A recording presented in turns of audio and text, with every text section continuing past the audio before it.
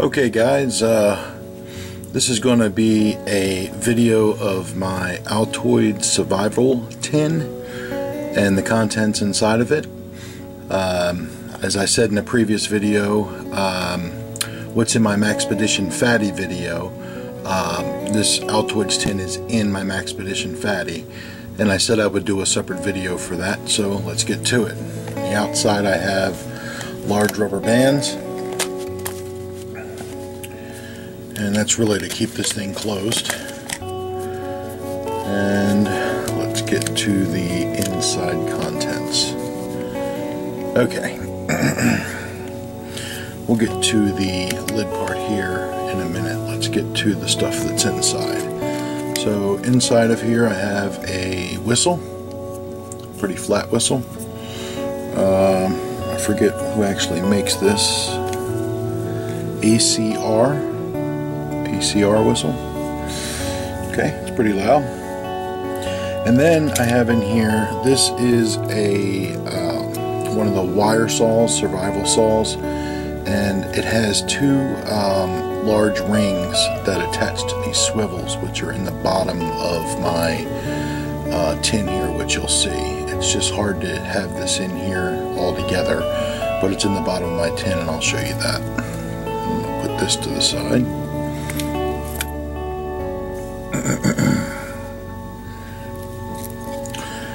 Okay, the next thing you see is this is Tinder Quick, and it's sealed inside of a straw to keep it dry. This is just regular Tinder Quick. Then I have my Nano flashlight. This is 10 lumens. Pretty bright little guy. Perfect for the survival tin, for the size, and bright enough to do pretty much anything that I need to. Next I have a credit card cut here with fishing line on here. A lot of fishing line. I don't know how many feet or yards is on here, but quite a bit. And I have one loose Tinder Quick, which I just had room for and threw in there. And a small mini compass, which is actually working pretty good right now. One birthday candle. Pack of matches, not a pack, this is actually 4 matches, and it's inside of a straw, so it's waterproof. Then I have some wire, used for snares or whatever. You need to construct a shelter or whatever. There's quite a bit of wire here. And then I have in here 2 toothpicks.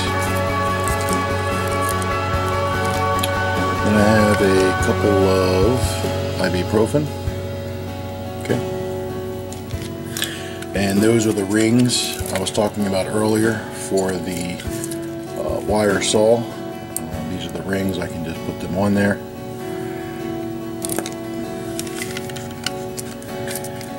Then I have this is cotton and soaked in Vaseline, which is inside of a straw, which remains waterproof. You can also use this for fire starting. And I have a couple of nails. Okay, pretty heavy duty. And I think this is the Spyderco Honeybee, which is extremely sharp. Fits in here well. The grasshopper, I don't know if the grasshopper would fit in here or not, but I'm using the grasshopper for something else, so the Honeybee Spyderco fits in here well. It's a nice sharp blade. And there is also a safety pin in here, and then a couple of band-aids on the bottom here. Now, if I can get to the top, on the top I have a piece of duct tape, and below that, make sure that below that I have on top of the tape here a couple of fishing hooks,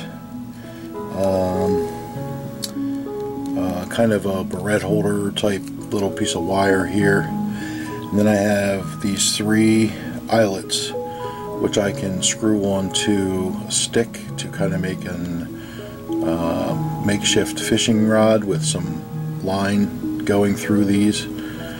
And then for the matches I have a striker for the matches, and that all stays on the top of the survival tin.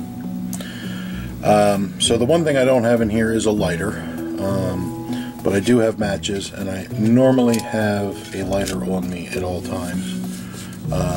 Usually always have a lighter, so you know, the matches are in here anyway, and then obviously the bottom of this tin, which still has some powder in it, is pretty shiny and can be used for signaling. Not the best reflection, but it's better than nothing. So that is my survival tin, and appreciate any comments or suggestions, anything else that you guys would add, or that's it. So please feel rate, comment, subscribe, give me a thumbs up, whatever. And thanks for your time, guys. I really enjoyed doing this video.